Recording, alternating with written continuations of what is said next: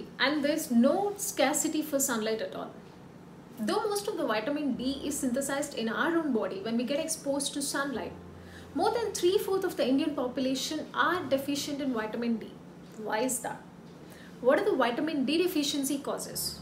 And what are the vitamin D deficiency symptoms? Hello, I'm Dr. Srilekha, consultant physician on MFine, and today let me talk about the vitamin D deficiency causes and the vitamin D deficiency symptoms. As you all know, vitamin D is naturally synthesized in the body when we get exposed to sunlight. But this depends on many factors like time of the day. We all think that getting exposed to early morning sunlight will help in synthesis of vitamin D. But here's the catch. You need to actually get exposed to sunlight between 10 a.m. to 3 p.m. because this is the time when UV rays, which are useful in production of vitamin D, reach the earth's surface maximum. And also during the day when we go out, most of us use scarves or use umbrellas or wear full sleeve clothes, to protect ourselves from sun exposure.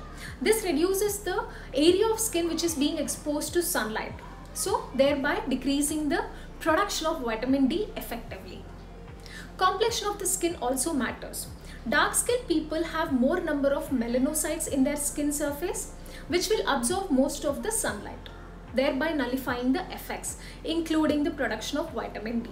So dark skinned people are supposed to get exposed to sunlight for a longer duration compared to fair skinned people. With age, the body's ability to synthesize vitamin D also reduces. Wearing a sunscreen will reduce the skin exposure effectively and thereby reducing the synthesis of vitamin D.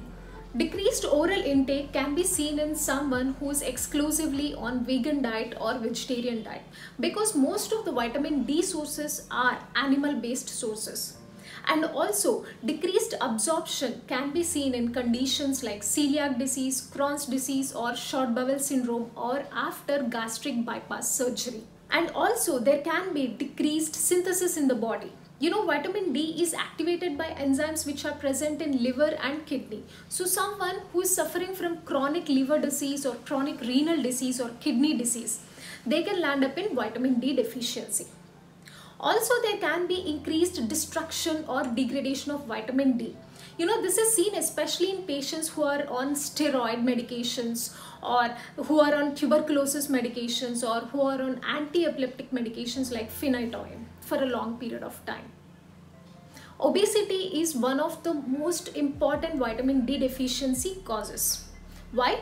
Because fat cells, they try to extract vitamin D from the blood, thereby decreasing the levels of vitamin D in the blood effectively. End organ resistance. Even though the person is having normal levels of vitamin D, our body organs will not respond or will be resistant to vitamin D actions. This condition will mimic as if there is no vitamin D at all or low levels of vitamin D. Patients with thyroid disease also can experience vitamin D deficiency symptoms, though the reason is not clearly known. Now coming to the vitamin D deficiency symptoms. Most of the vitamin D deficient patients are asymptomatic or they present with subtle signs and symptoms. And most of these vitamin D deficiency symptoms are because of secondary elevation of parathyroid hormone that is trying to maintain the normal calcium levels. And the vitamin D deficiency symptoms include fatigue, bone pains, joint pains, muscle weakness, muscle cramps, low back pain. Also, there can be falls and fractures, especially due to osteoporosis seen in long-term vitamin D deficiency, especially in elderly individuals. In children, they can present with lethargy, irritability, developmental delays, there can be bone changes, especially in rickets. So what can you do now? You can go for a blood test to check for the levels of vitamin D. Or simply, you can open MFine app and take a self-assessment for vitamin D deficiency. Don't forget to like and share this video. For more such videos, do subscribe to the MFine channel and hit the bell icon to never miss any update.